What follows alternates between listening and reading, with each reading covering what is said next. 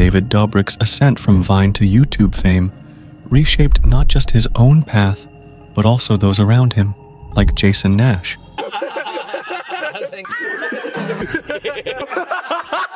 This video delves into the impact of Dobrik's career and teases the story of another YouTuber following a similarly controversial trajectory, highlighting the intertwined fates within the influencer ecosystem. David's short comedic clips earned him a loyal following on Vine. People are always like, David, why do you have so many fans? Well, it's because I'm hot. But honestly, who needs fans? Screw you, fan. However, it was his leap to YouTube in 2015 that truly launched his career into the stratosphere. His vlogs, a concoction of humor, real-life adventures, and orchestrated pranks, became a recipe for success, enchanting millions worldwide. Alongside him, his group of friends, known affectionately as the Vlog Squad, became the heart of his content, weaving a tapestry of camaraderie that viewers couldn't get enough of. Never had a gay experience. Look, he's getting all red because I'm so close to him because he's horny.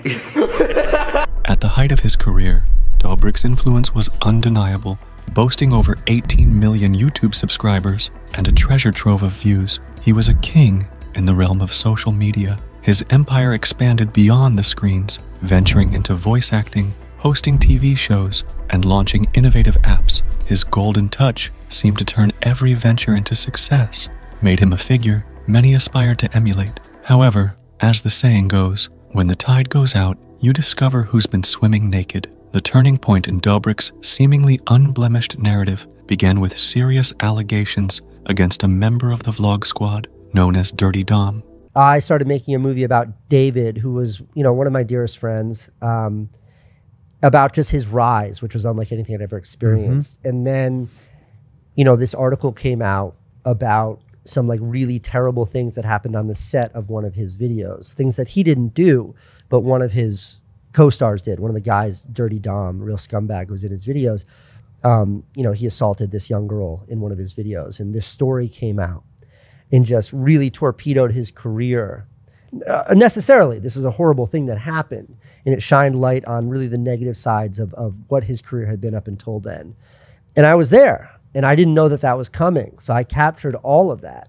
And it was really seeing the collapse of a career in real time. This dark chapter cast a long shadow over Dobrik's empire, raising questions about the environment cultivated within his circle and the extent of his responsibility for the actions that occurred under the guise of content creation. The waters muddied further with the harrowing tale of Jeff Wittek's accident. In a stunt orchestrated for the vlog, Wittek swung from an excavator controlled by Dobrik, leading to a catastrophic accident that left him with grave injuries. The aftermath of the accident was fraught with tension and concern, yet Dobrik's immediate priority seemingly lay in securing Wittek's approval to publicize the footage. I can't believe you fucking came in here with the joke and make up that. You sick fuck!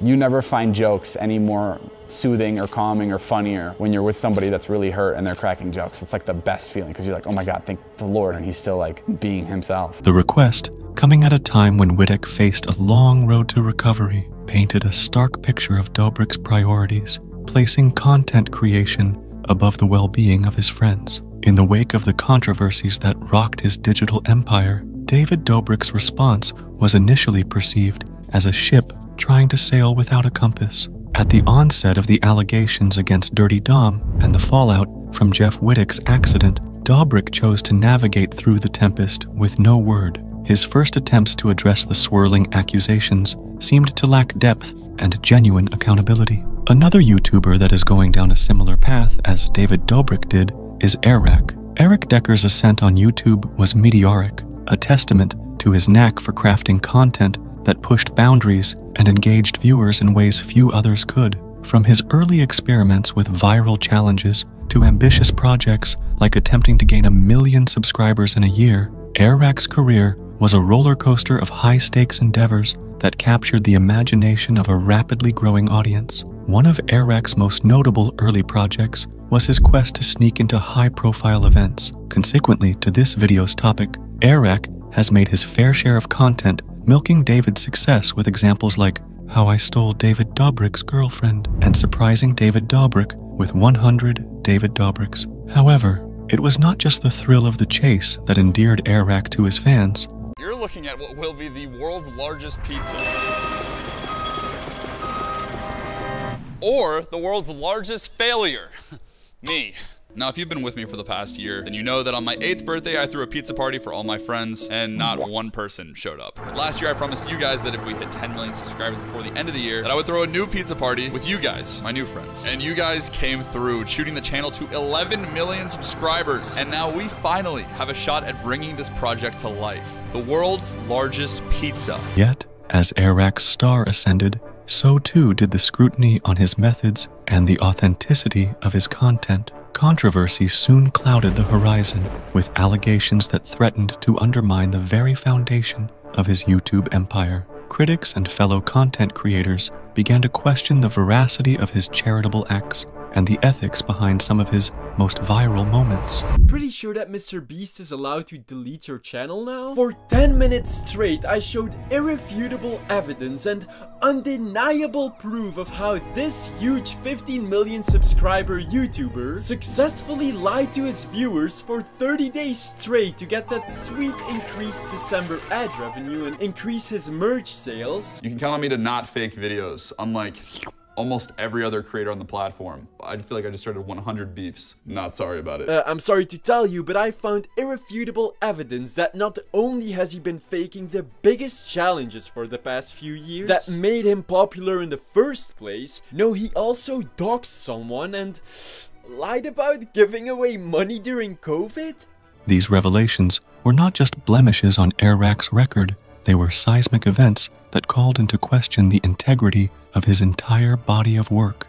The current controversy swirling around Airrack is multifaceted, touching on several critical issues within the content creation community. Allegations of doxing, a grave breach of privacy where personal information is published without consent, have emerged, painting a disturbing picture of negligence and moral oversight. Furthermore, the authenticity of Airrack's charitable donations has been called into question, with people accusing him of using the guise of philanthropy for personal gain. This controversy is not just about whether a video is real or fake, it's about the implications of a creator's actions on their audience and the broader digital ecosystem. As Airrack confronts these allegations, the response from both the creator and the community has been mixed. Some fans remain loyal, citing the entertainment value of his content as justification for his methods. Others, however, see this as a critical moment for introspection and accountability within the YouTube sphere.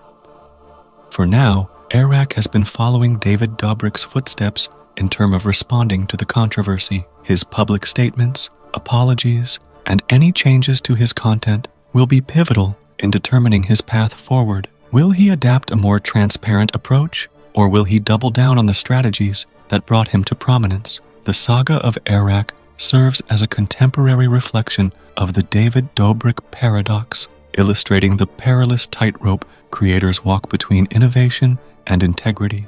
This paradox encapsulates the struggle to maintain ethical standards in a landscape that often rewards sensationalism over substance. The unfolding narrative of Airrack's career and the controversies that accompany it underscore a critical juncture in the evolution of digital entertainment. It serves as a reminder that in the quest for views, virality, and influence, creators must not lose sight of the impact their content has on their audience, friends, and colleagues. Take Jason Nash, for example, whose career trajectory took a notable turn from his days as a key player in David Dobrik's vlogs to his current endeavors on TikTok. I love this shit. I love to talk to all types of people, and